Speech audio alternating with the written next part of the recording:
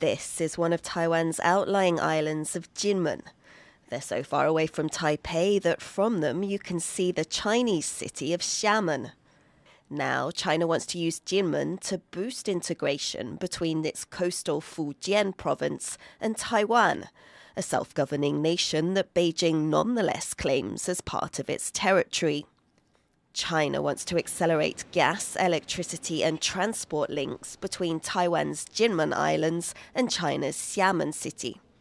It also wants to build a cross-strait high-speed railway and give Jinmen shared use of a new airport in Xiamen. 厦门金门呢，地理相邻，我们对在厦门的金门居民实施呢同等享受当地居民待遇的政策，率先推进呢基本公共服务的均等化、普惠化和便捷化，着力打造呢厦金同城生活圈。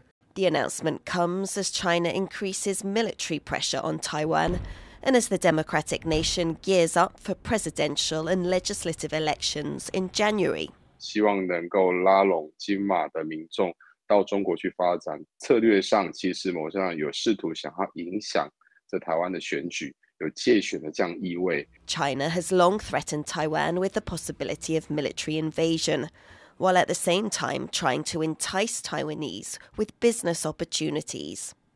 The Taiwan government agency, which handles relations with China, said, as we all know, China is seeing an economic downturn, sluggish consumption, and soaring youth unemployment.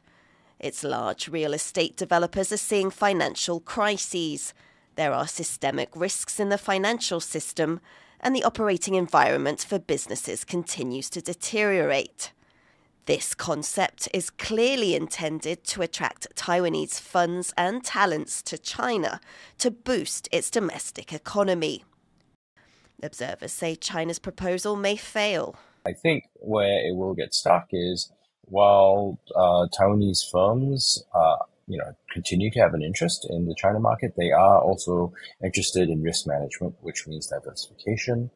And also for Taiwan citizens, the question is, even if there are short to perhaps medium-term benefits of living and working in the PRC, the question is whether it's a place for them to stay in the long term. Taiwanese companies have long seen China as a way to make money, but that interest is waning, given a slowing Chinese economy and the increased military tensions. Against that backdrop, the proposed integrated development zone may be a non-starter, unable to bridge the many differences between Taiwan and China. Chen and Louise for TaiwanPlus.